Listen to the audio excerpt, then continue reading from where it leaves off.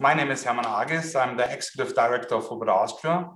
And this panel discussion is part of our 70 years of Bright Minds celebration.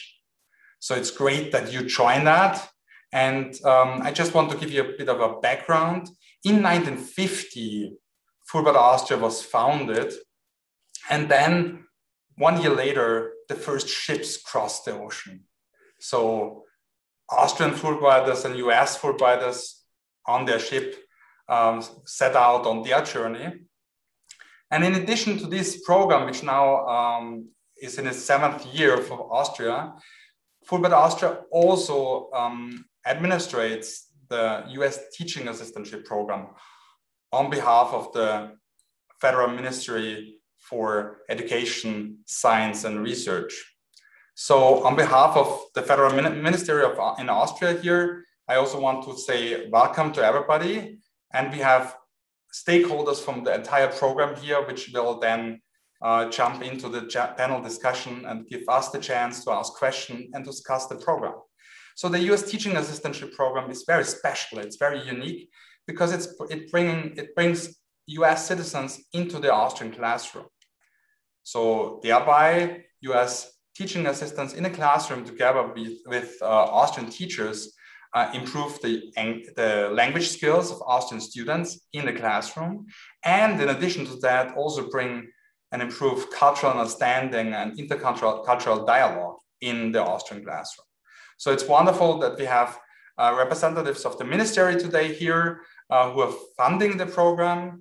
We also have representatives from the US Embassy here. We have representatives from the schools here, so school director as well as teachers.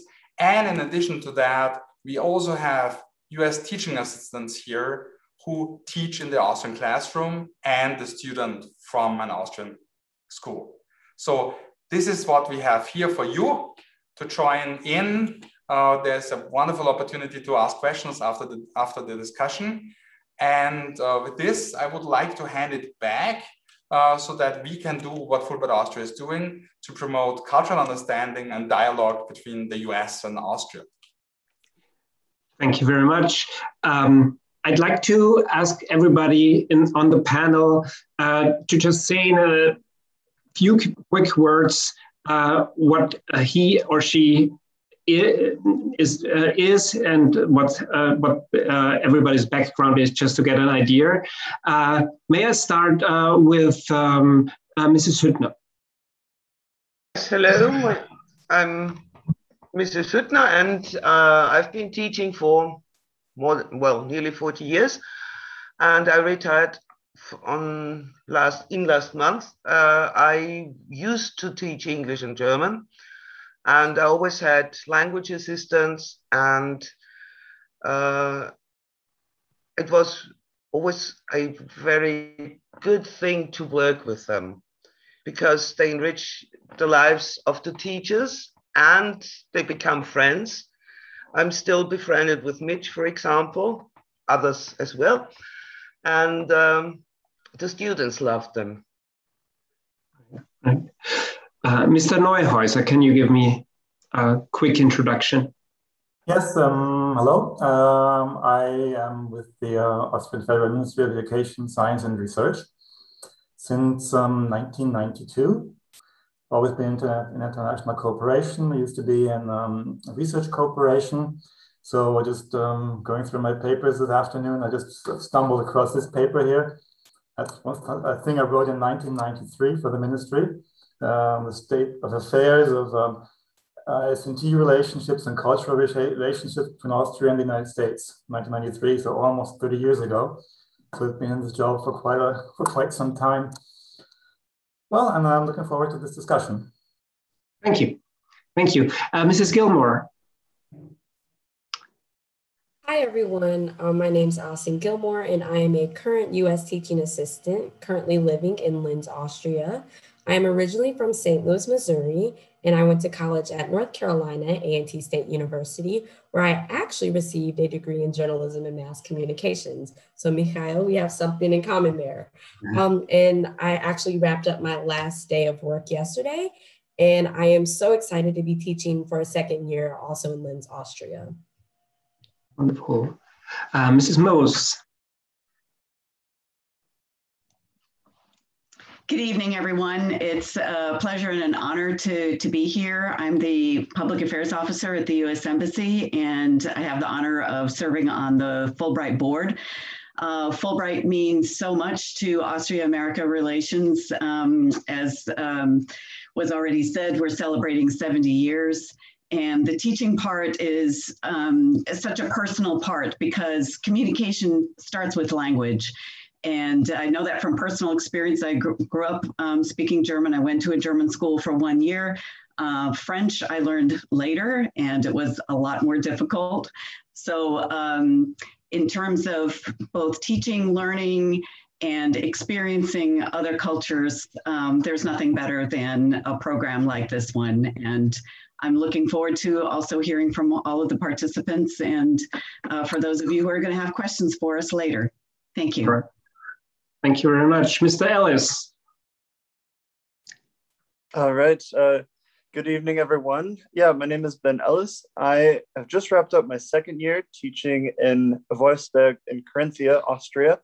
And yeah, so it's a pleasure to be here and be able to give you guys hopefully a bit of an idea of what we USTAs do. Shout out to my fellow Midwesterner, Allison.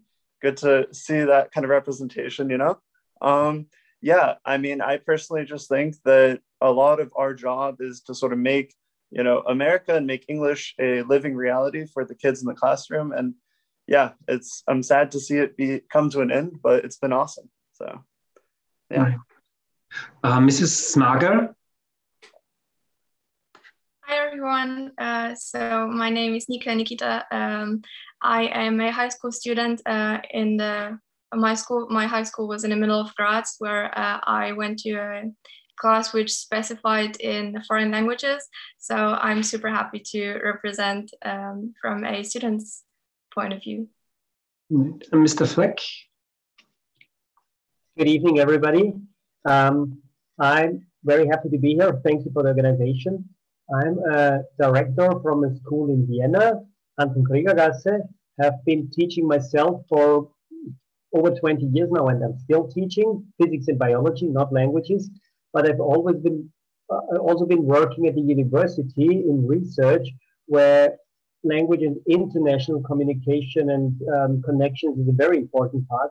So I think this is something that should be made to feel at school as well. And therefore, I'm very happy to be here. And yeah, I'm looking forward to the discussion. Thanks a lot. I'll also introduce myself quickly. My name is Michael Huber. I'm a journalist for Courier, and I was a Fulbright student at Columbia University in the year of 2007, the 6-7 academic year, and I attended their master's program for journalism at the Journalism School with a focus of arts and culture journalism. Right. Just to get a little bit more of a feel what it is like to have a USTA in an Austrian classroom. Mrs. Smager, can you just talk about your experiences, at which age or at which stage in the school process did you first encounter a US teaching assistant, and how was the experience? Yeah, so you have in your Unterstufe, you have a few lessons with a US teaching assistant, at least it was like at my school, but you really start benefiting in the age from around 15 to 18, so when the US high school starts. And this has been very, very valuable in many ways, because I feel like each US assistant just brings a not so small bit of US culture into each classroom, and it opens up deep dialogues between the student and the teaching assistant to discover both similarities and differences between the US and the Austrian culture. And the teaching assistants just create a very safe atmosphere, I think, for us students to where we are encouraged to learn I hope I pronounce it correctly, reciprocally, from the comfort of our classrooms. Mm-hmm. Mm-hmm. Mm-hmm. So what did you have numerous teaching assistants or the same person for like 2 or 3 years, or? I had a teacher for 2 years, and then a teaching assistant for 2 years, and then she left our school, and then I had another one. Right, right. So when you say they bring American culture into the classroom, what exactly do you mean? All of it. We have, with the teaching assistant, they have the insight into how political, social, and I guess the approaches that the US takes to all the issues, and they give us the insight to what life looks like in the US. Okay, Mr. Ellis, what are the kinds of discussions that you were having with your students, or the kinds of discussions that you basically instigated? Well, first of all, I'd like to really appreciate what Nikita said about reciprocity, that shared kind of back and forth, like, because as teachers, we definitely learn from the Austrian kids we're in the classroom with. Regarding like the discussions that we have, yeah, a lot of the time, especially some of the older classes, we would get into talking about, particularly current events.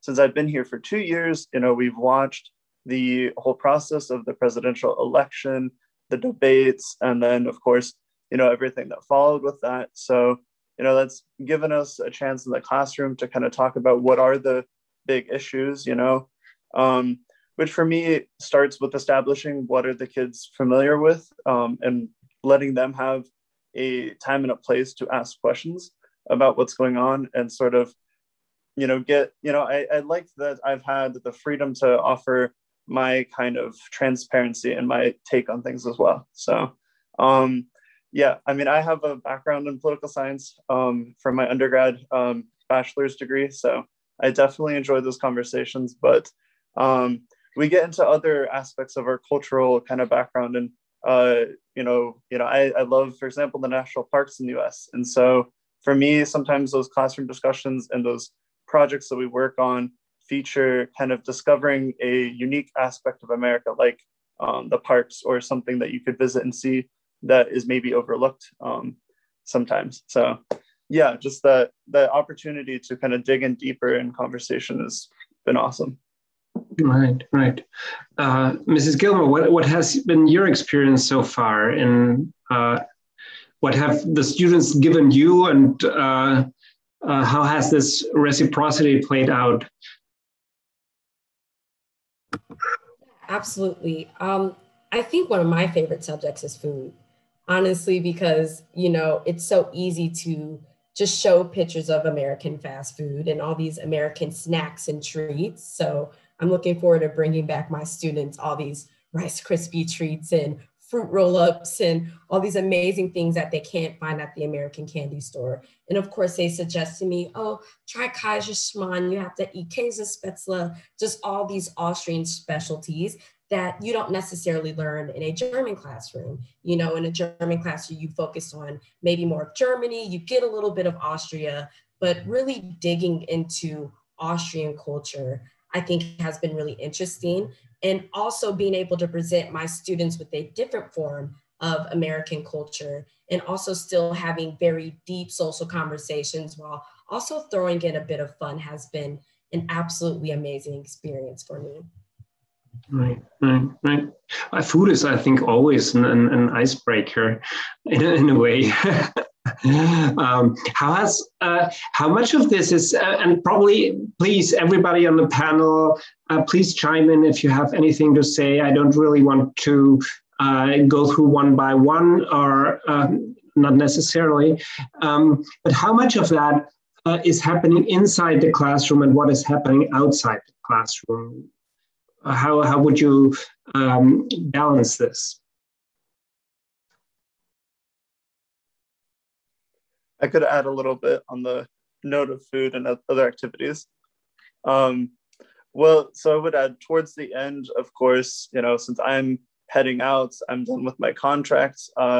We've had the opportunity to have sort of a Corona-conform kind of picnic outside, an American picnic with some of my classes, which of course featured, American foods. I made my grandma's American-style potato salad, which is, a recipe that, potato salad, Äpfelsalat is just something that, both of our cultures have, but of course in different versions. So we've been able to kind of enjoy those things. And I think, of course, the pandemic has impacted, what we can and can't do in terms of interacting outside of the classroom. But yeah, prior to the pandemic, there were, around the holidays, I would definitely be bringing some different baked goods and cookies and stuff for the students to try, like different recipes and things like that. I know, for example, some of the schools, like I've taught at a HIV where they have teaching cooking classes. And so some of those recipes that I've introduced them to, pumpkin bread in the fall, or some different Christmas cookies, those recipes have also gone down in Austrian school cookbooks as well. So, right. I mean, yeah, food can facilitate a lot of that conversation. Absolutely. Absolutely. I want to just briefly jump to the more organizational aspect of it. Mrs. Mose, the mutual understanding, that's the phrase that basically Fulbright in all of its facets is built around. In terms of promoting mutual understanding, what are the goals that are defined from the organizational side? What is the thing that should be achieved in such a year, and through experiences like the ones we just heard described?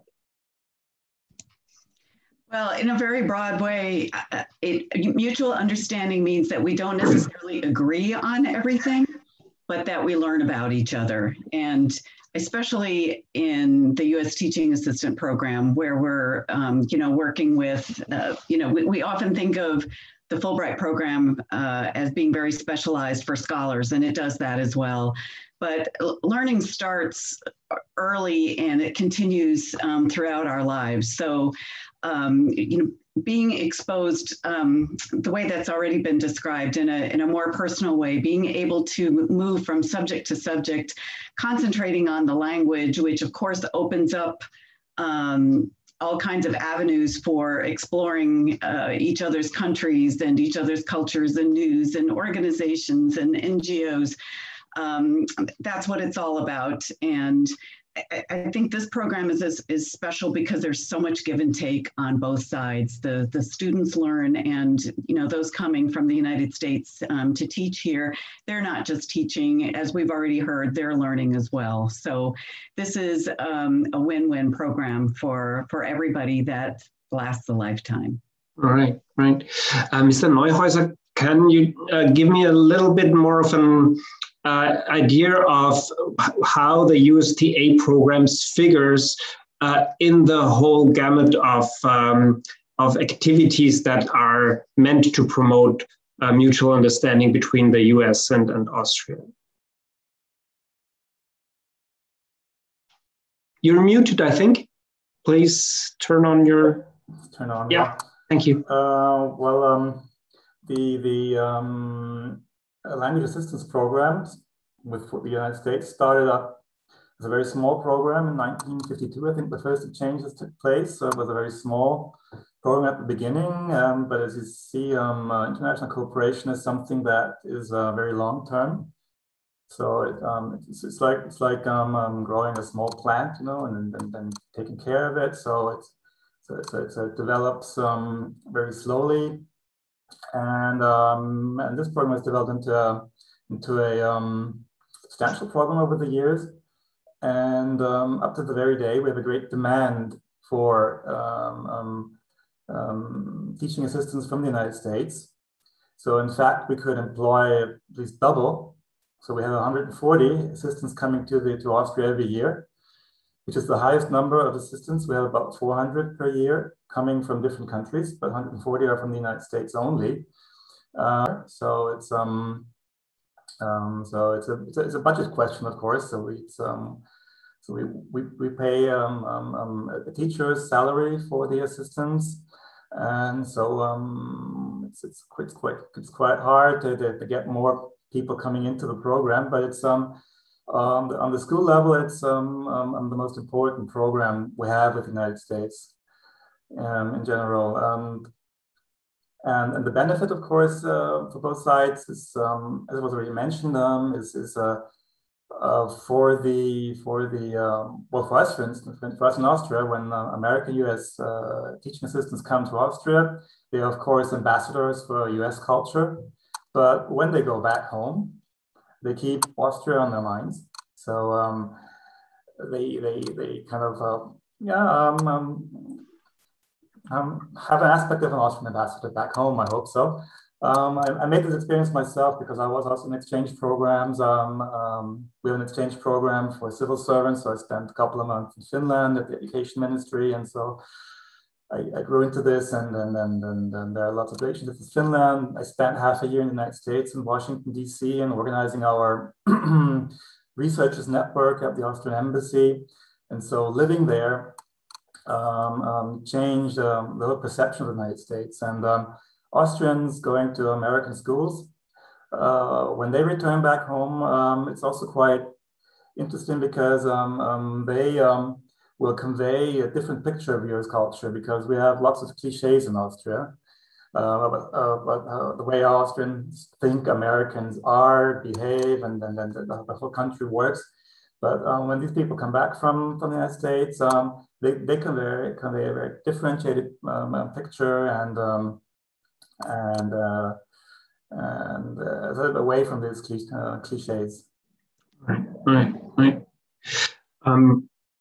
In the practical sense, how can I imagine the balance between the cultural exchange that happens just by talking about specific topics in the classroom and outside of it, and the whole language aspect of it? Mrs. Hüttner, what are USTAs required to do in the classroom, and how can you imagine how are they being prepared?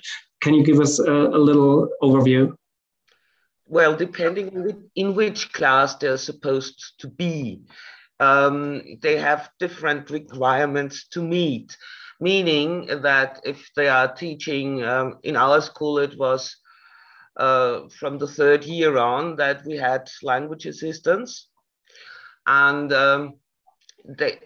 that was basic vocabulary, bribing them with food and things like this to make them, and they're really interested. The kids loved that, yeah? So we had breakfast mornings where the kids brought something and the assistant brought something, and we had a nice meal, etc., etc. The older the kids get, the more difficult it is, because the students need to know a lot about politics, because my classes used to be interested in politics, and it is American voting system, for example, is difficult to explain, yeah, and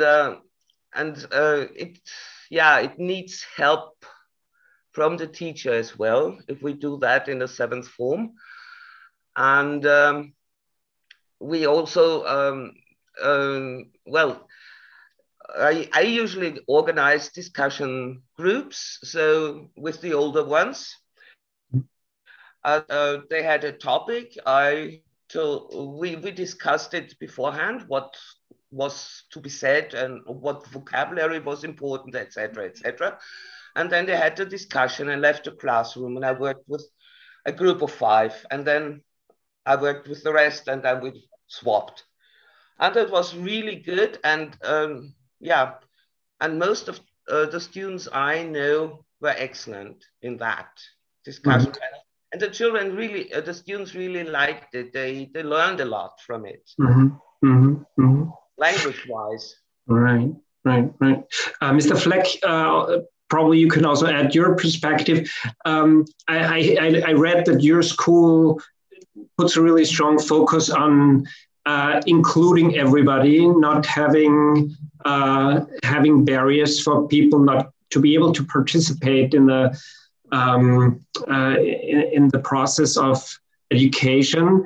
But I can imagine that especially different levels in English may pose a barrier for students to participate in the good things that USTAs might bring them.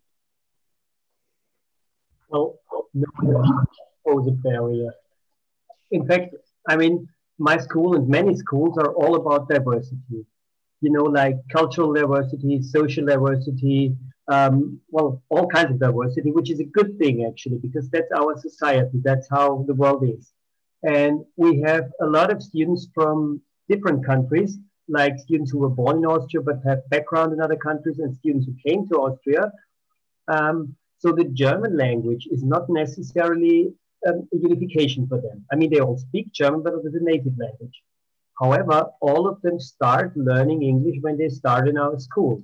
So that's some point where they're all at the same level, which is a very important thing. We have students from abroad, sometimes refugees, who are not good at German at all, but they are good in English. So English actually helps keeping the students together.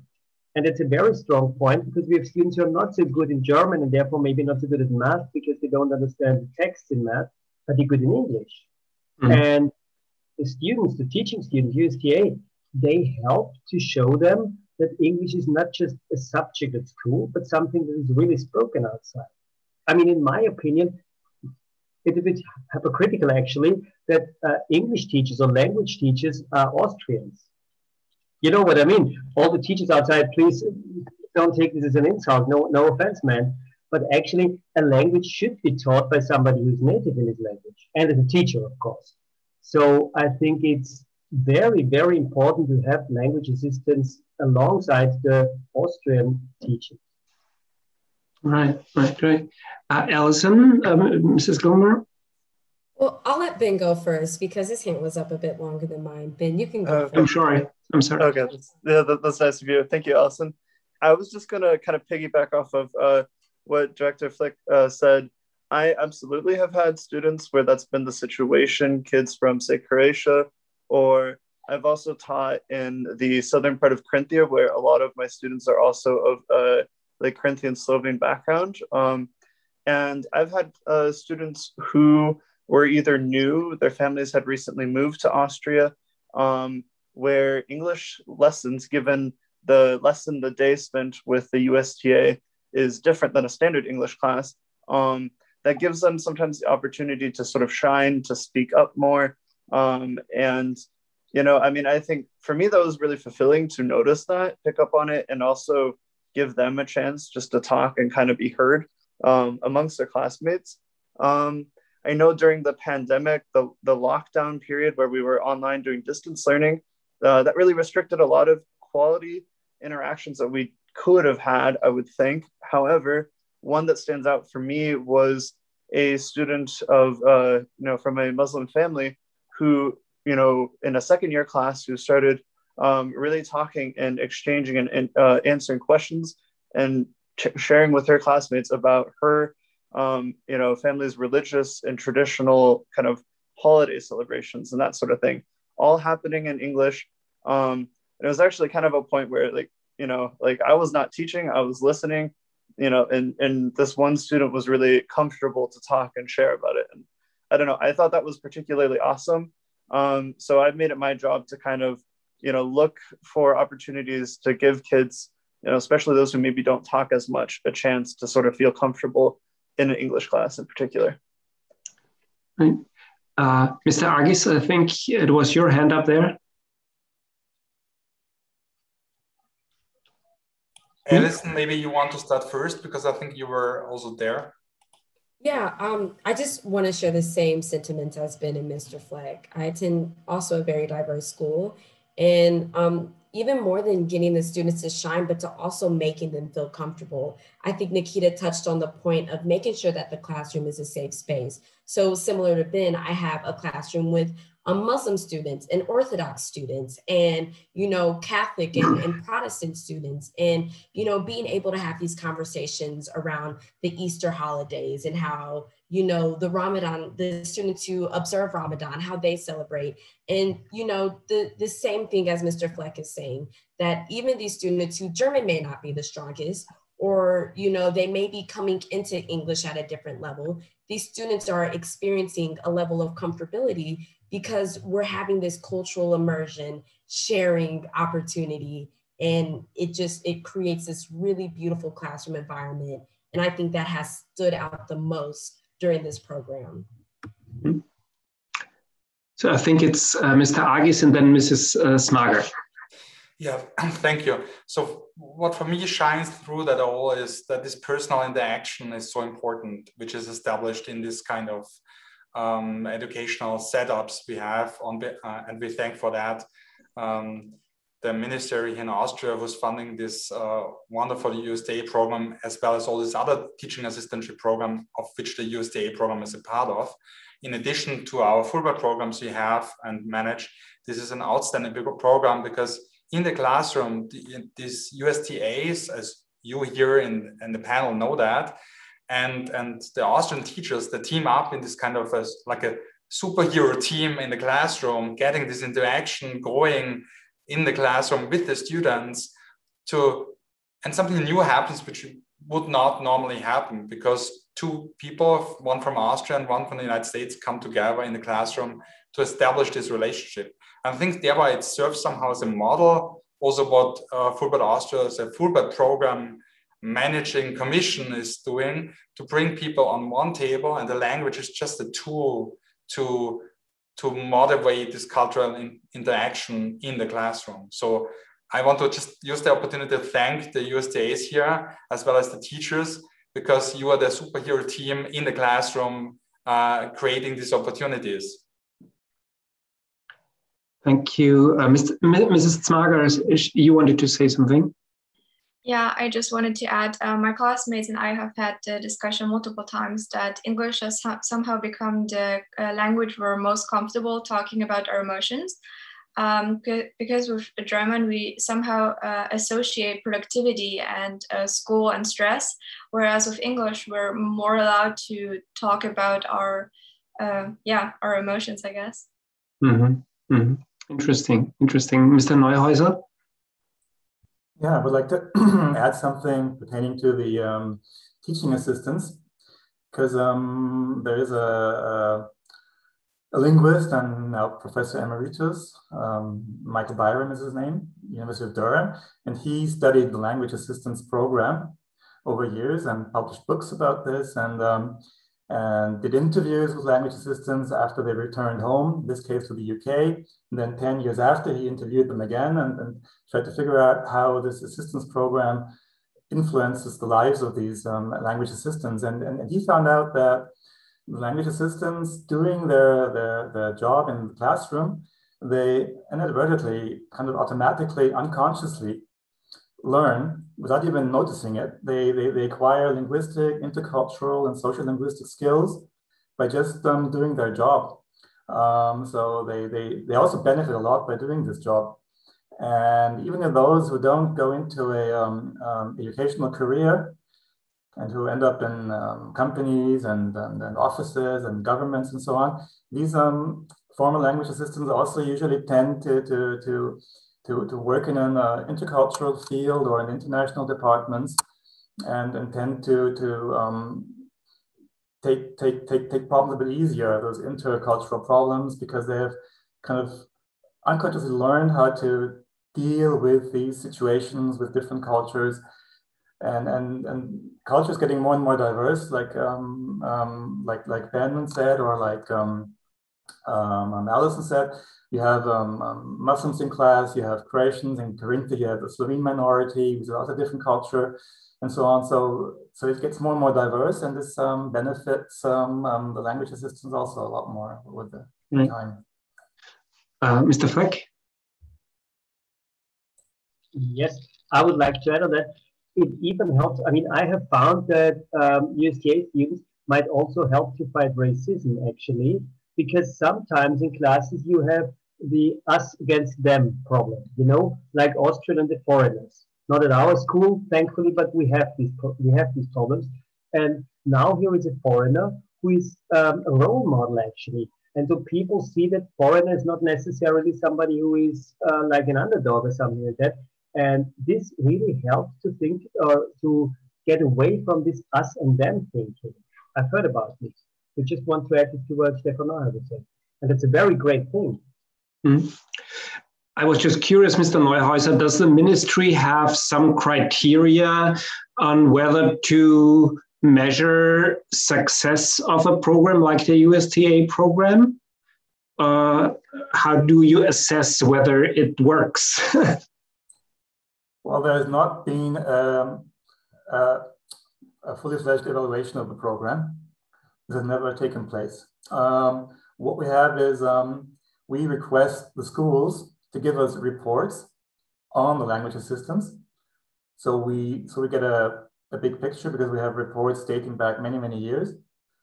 And the language assistants themselves give feedback.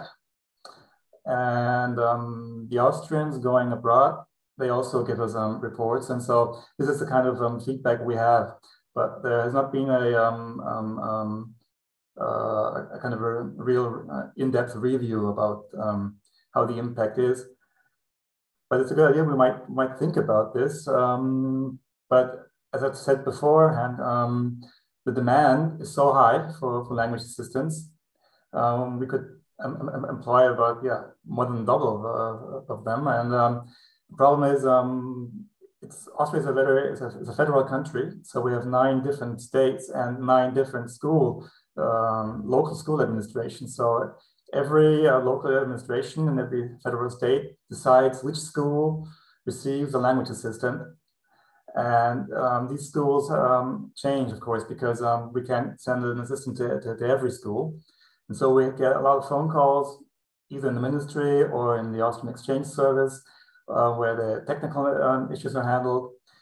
Schools complaining, why don't we get one this year? And so just by seeing the feedback we get from schools and school teachers and the language assistants, it's a very positive feedback we get. Just this year, for instance, the corona, lots of assistants could not work at school for very long stretches of time because they were closed. There was distance learning, and different countries have different regulations. Like, let's say Italy or Spain, for instance, allow assistants only to stay for one period. So after 1 year, they have to go home. And so we asked for exceptions, if the Italian ministry would allow them to stay longer. We asked the Italians in Austria, and all of the Italians said, 100%, we want to have a second year because it was so great. But the Italians wouldn't let them. The Spanish were a bit easier, so a couple of bit, but that's the feedback we get. Right, thanks. I see we're already nearing the time when we're going to take questions. So to everybody in the audience, please post your questions in the Q&A section, and we're going to get back to them. Before we do that, though, I'd like to ask one more thing because you already said that the focus of the USTA program obviously has a limit too. How does it dovetail with the other programs under the Fulbright roof in the more academic field? What could be possible next steps for this, to keep this process of fostering mutual understanding alive? Mrs. Mose, probably you could chime in here. Sure, I'm happy to say a few words. So, of course, Fulbright is a big program, and one of the wonderful flexibilities is that you can be a teaching assistant and still apply for one of the other programs. So, come back to Austria, go back to the United States, be in one of the scholar programs. But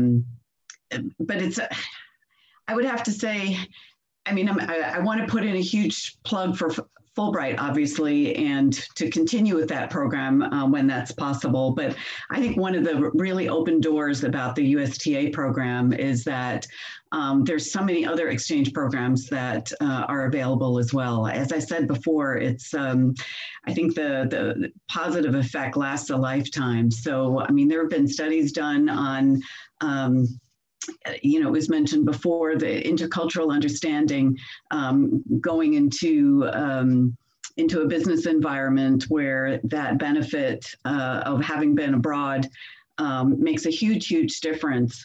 Again, it depends on what direction you're going to, but there are other exchange programs, not just by the US government. I mean, we're celebrating 70 years of Fulbright.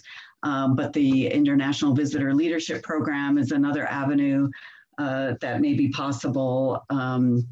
There are abroad programs once you decide to study abroad. I think that's also inspiring to a lot of USTAs to spend more time in that country, getting a degree.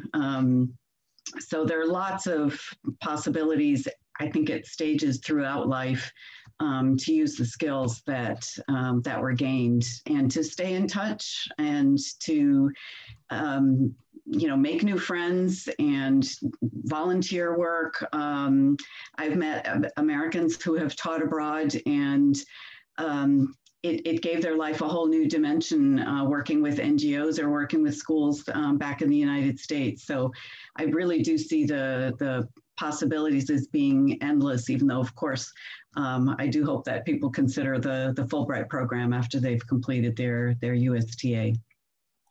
Right. Mr. Agitz, do you want to say? If I might follow up on that and also put the Austrian side in the perspective.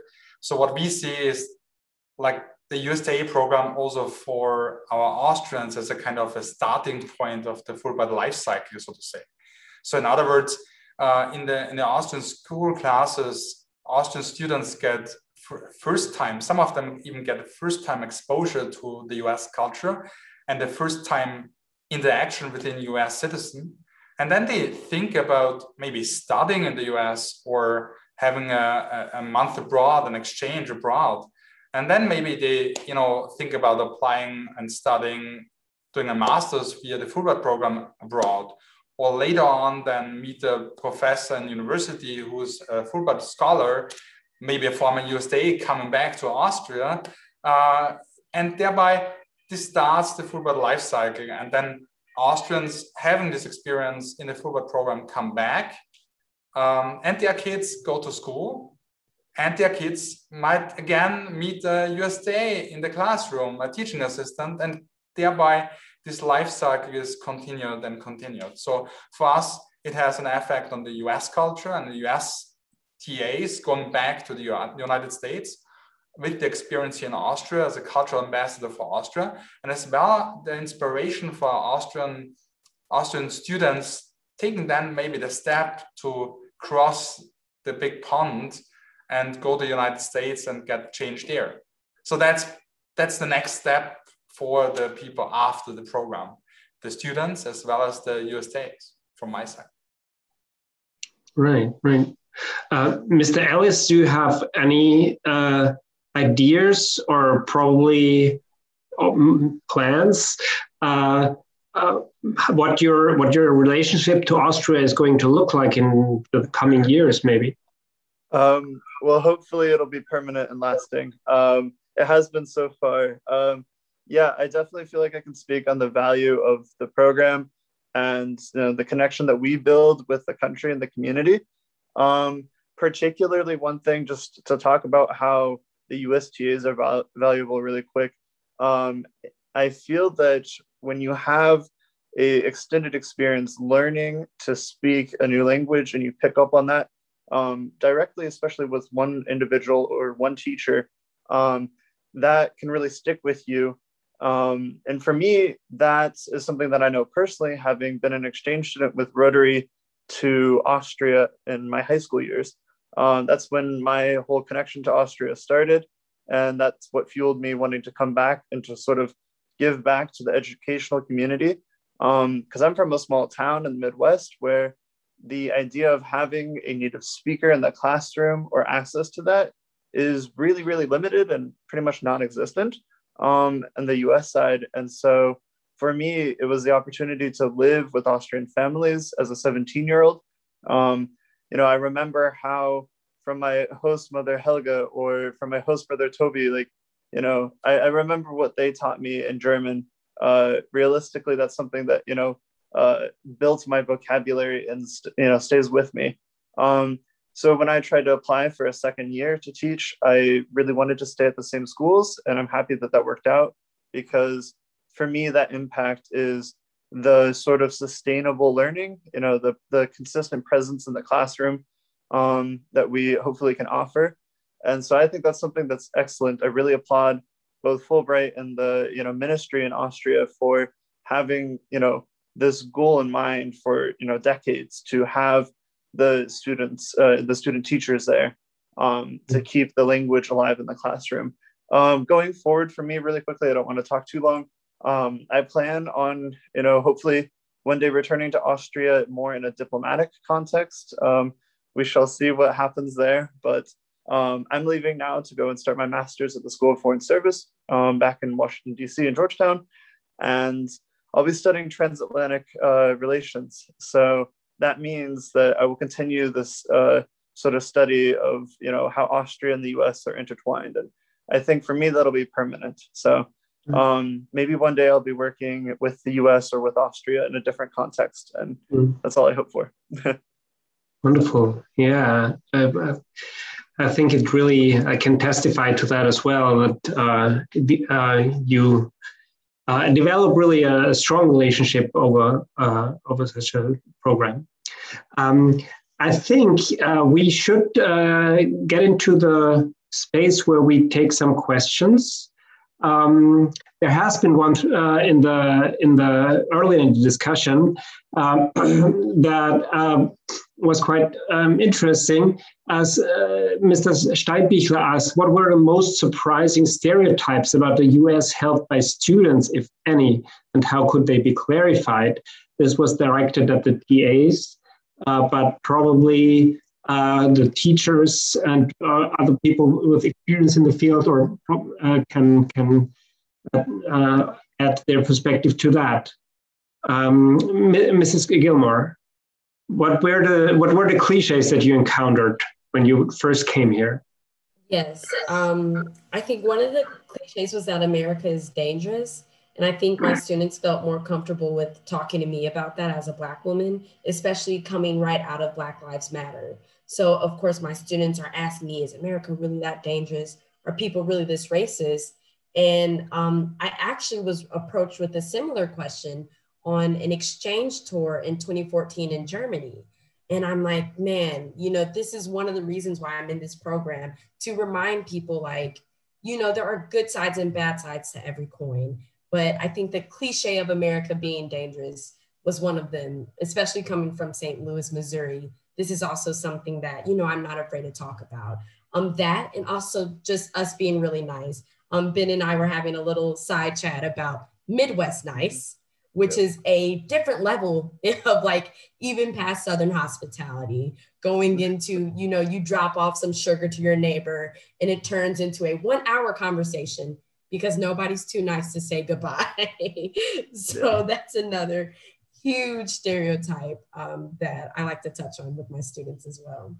I might add on to what Allison's talked about too, really quickly, because I think part of that question was, how do we confront the stereotype? And I think for some things, like talking about the reality of America, talking about maybe the dangers of America, things where I feel like it's our job to be as transparent as possible. I don't think, we want to stand up there and, and try to take the conversation in a different way. We don't want to turn away from those issues. But I think, from my end, as a, Midwesterner, I have tried to talk to my kids about how much, what Americans are doing to sort of act in their communities and act on these issues.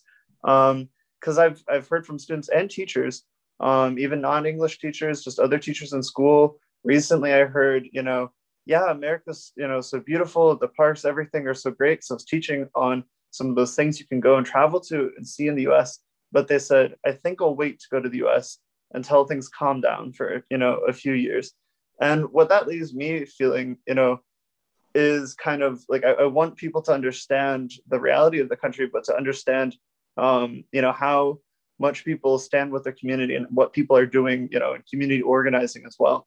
And how we approach issues that divide us too. So because Americans tend to be of the mindset of talking about their opinions and having that exchange. So I definitely try to impress upon my students how, we actively see these issues and we try to engage in them too.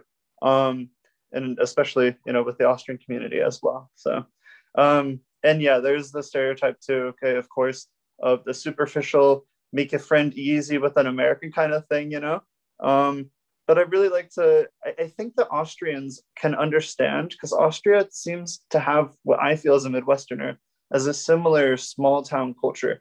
I've never really lived in Vienna. I know it's different than the rest of the country in some ways, bigger city vibes, but I'm familiar with a form of Austria, small towns and, the Dorfleben in the villages where people know each other, families know each other.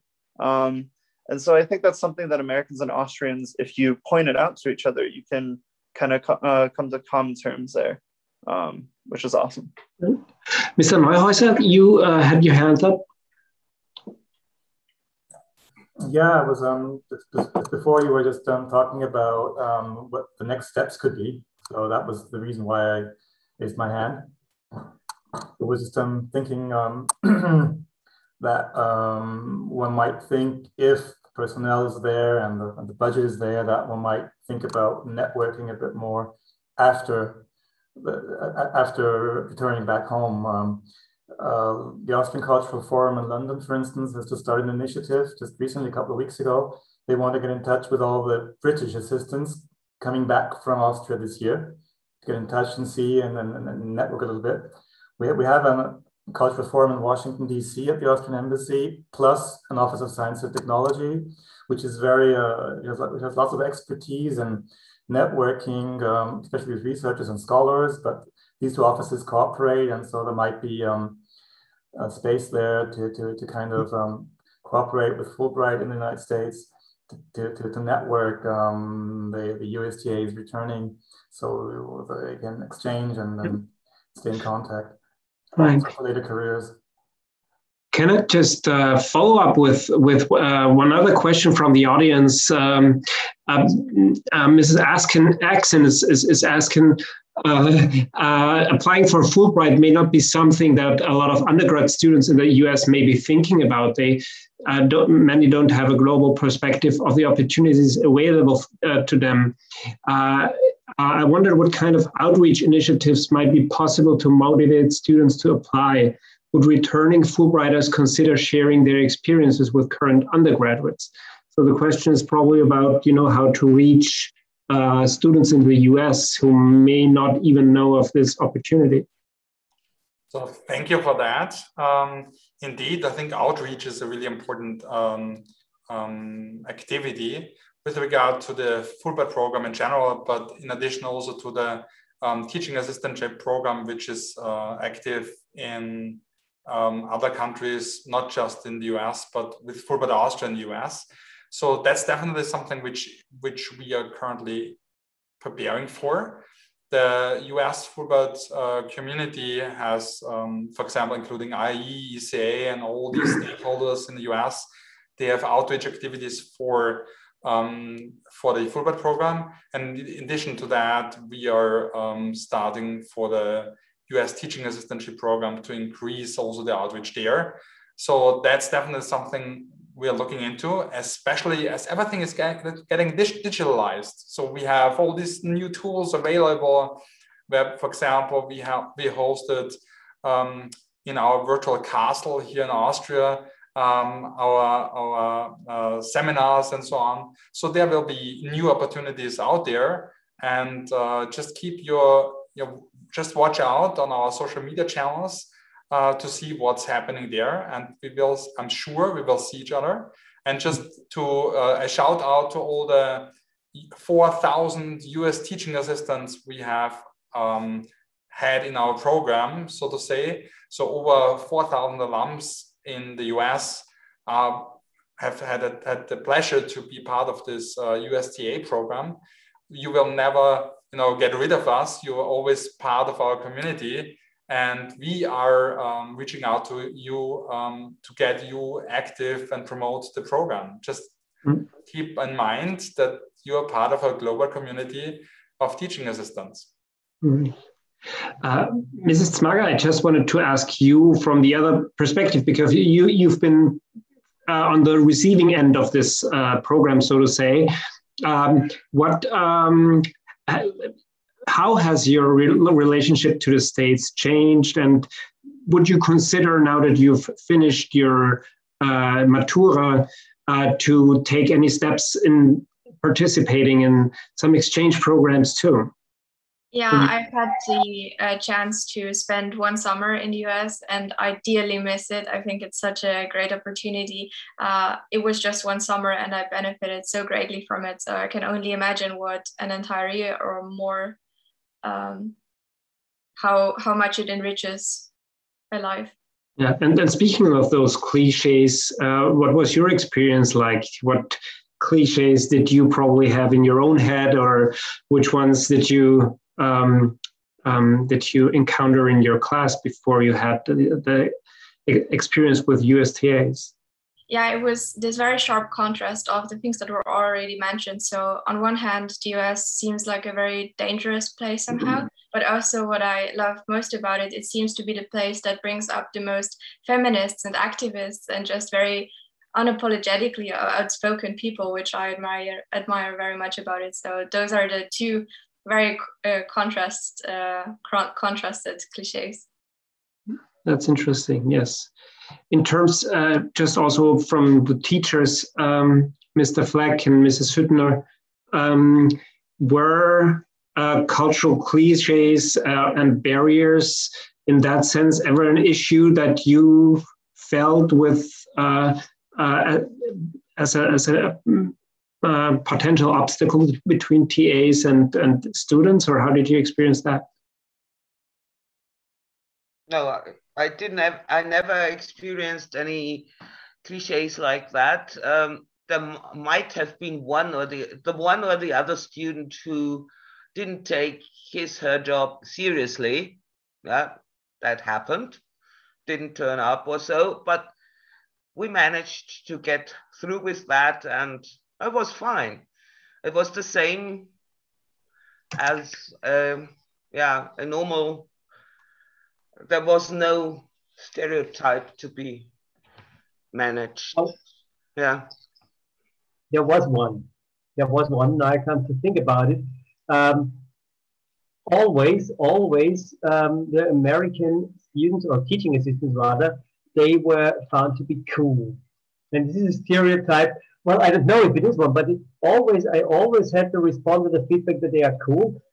Maybe we can conclude that Americans are cool generally, or maybe just the people who come to as USTAs. I don't know, but this is something that kept occurring. Right. Are there any more questions from the audience at this point? I think we're ending. We're reaching the end of our scheduled time. So, I might add something really quick. Yes, please. Yeah, just to kind of talk about the impression that we might have of the Americans and whatnot, as the American TAs in the classroom. I really make a point of kind of introducing a different kind of classroom culture when it's my lesson time. Of course, there are aspects of Austrian school systems that come off as very formal from an American perspective. The respect given, the names given to the teachers, the standing up in front of the classroom, the attention, which are all great. Those are great things about the Austrian culture in the classroom setting. However, I think most of the TAs, we don't necessarily see ourselves as teachers in the same level. We kind of see ourselves as being younger. And so we step in there with this desire to be casual, informal, again, I think, you know, I mean, we talk about it because we want the students to notice it and feel that, so that they feel comfortable talking, so that they're talking not to, you know, Herr Professor Hoffmann, as, you know, they're talking to Ben. And, you know, I've had kids just come up and talk to me too, like that. So yeah, Mr. Fleck and then Mrs. Gilmore. And what's also very important, you don't give grades. And when students make mistakes, you don't, maybe you correct them, but it's not a bad thing. And teachers, well, it should not be the case. Teachers also help students correct them when they make mistakes. But it's something deep inside the students. If I make a mistake in front of my teacher, well, it might be bad for me. And they feel more free talking to you. And anyway, the teacher is always the same old teacher. I mean, no offense, man, but the student is a new person, and this is always a very interesting and good thing. Mm-hmm. Mm-hmm. I see. Just, I don't know, probably some people might be watching who have an interest into applying for a USTA position in Austria themselves. Mrs. Gilmore and Mr. Ellis, what would you give them as a piece of advice, or what would you think, what would you like to have known before, probably?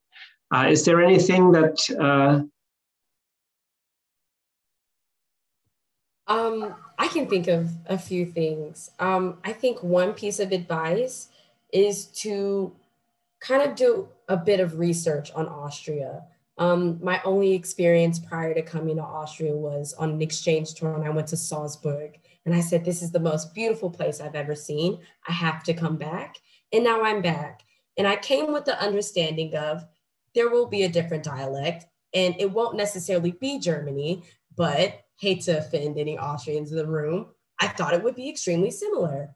I was extremely wrong. And I feel like my Austrian students and all the Austrians around me make it a point every day to remind me how Austrian they are. And I extremely love it, you know, between Servus, Grüß Gott, like things that you do not hear out in Dortmund, in Düsseldorf, you know, those things that really remind you of the differences in culture, that you're coming into this with this German classroom experience, probably learning the language, maybe learning some things about Freud and so on, but the actual culture immersion of Austria is so different. That and be ready to ski. That is my 2 pieces of advice. Yeah, that's real. I would add on top of this, for anyone considering applying, wondering if it's the right fit for you, especially if you maybe have an interest in teaching, but you don't have that manifested in the term context of, like, maybe you're not studying teaching, you don't know if you'll ever actually pursue it directly. Do this job. Why? Because it's like the best shot for you in a really unique setting to kind of test out your teaching chops, practice that, get the exposure in the classroom. You know, I don't know if I'll find myself in the classroom again in the future, but I love the whole teaching context. And you know, maybe it's just the Austrian schools, you know, it's a unique environment, but that's kind of part of the awesomeness to it. And of course, you know, I can underline that difference, right? There's a different cultural context that you're entering going to Austria as opposed to Germany. But for anyone looking into applying, it's kind of the shot in the dark that you need to take. Because I think that those, if you're motivated and you show that in your application, it's a very accessible goal. Most of the times, American university students, their study abroad department, or if they have, say, a German department, will have contacts and maybe former, like, a student alumni and stuff that they can get in touch with to help them in the application, or just help them, like, learn about the program. So usually the university itself can be the, you know, nexus point to connect them to Fulbright and USTA Austria. But it's definitely just the step worth taking. And, you know, I think if anyone is listening in and thinks, you know, I don't know, can I do it? Will I get accepted? Take the shot. You have good odds, and, you know, just make the most of it. So capitalize on that. Yeah. Thank you very much. I think we're already past our scheduled time. So if anybody wants to add something to this, please raise your hand now. Otherwise, I would oh, Ms. Gilmore. I hate to hold us over, but I really just want to give a huge shout out to Mr. Agus and also Mr. Sims, who prefers me to call him Mitch. Really, this has been a wonderful program, and I'm so excited to share with everybody and really have all of us here to be able to share our experiences across seas. So thank you once again for having this program. Thank you very much. And I add my thanks in having me here as a moderator. Oh, Herman. Mr. Agus, you were doing the closing statement, right? So thank you all for being part of this.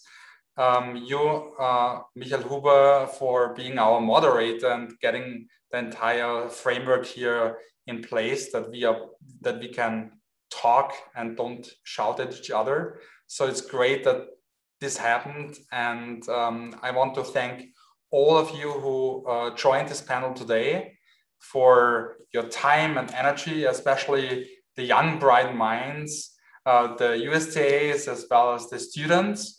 I also would like to thank the Austrian Ministry of Education, Science and Research for funding the USTA program, and the Austrian government as well as the US government for funding the Fulbright program, because without the embassy and all the stakeholders, the Fulbright Commission would not exist to be able to facilitate this program, the USTA program here in the Austrian classrooms. So without all of you, this would not be possible. And my final remarks go to the team of Fulbright Austria here. I want to thank Doné Johnson as well as Sophie Thiel for managing as program officers here in the commission, the program itself. Mitch for organizing this panel discussion for our 70 years of Bright Mind celebration, and everybody who is part of the Fulbright community. Without you, this would not be possible. So with this, I hand over for the last words to you, Michael. Okay, I was getting ahead of myself. I'm sorry. I only wanted to add my thanks for having me here as a moderator and for getting the chance to get to know you all. I hope we can meet in person at one time or another. And I'm looking forward to doing that. Thank you very much. Thank you. Bye-bye. Bye. See you on June 10th